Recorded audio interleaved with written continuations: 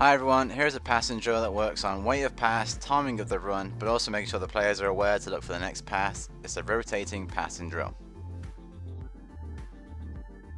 For the step of the drill, we have the two pink triangles which are 10 by 5, and then two blue triangles which are 15 by 5. And you'll see the white hurdles that are in the triangles. That's where the ball will be played through. And there will be two balls in action at all times, when this drill will need at least 6 players. The drill starts as set up here, with number 7 and number 6 starting with the ball. Number 7 plays it through the gate for number 9 to run on to collect. As soon as number 9 does, they play the ball through the next gate for number 8 to run on to collect, and the players will rotate round to the next cone, and this drill is continuous. As soon as a player passes it, they move to the next cone.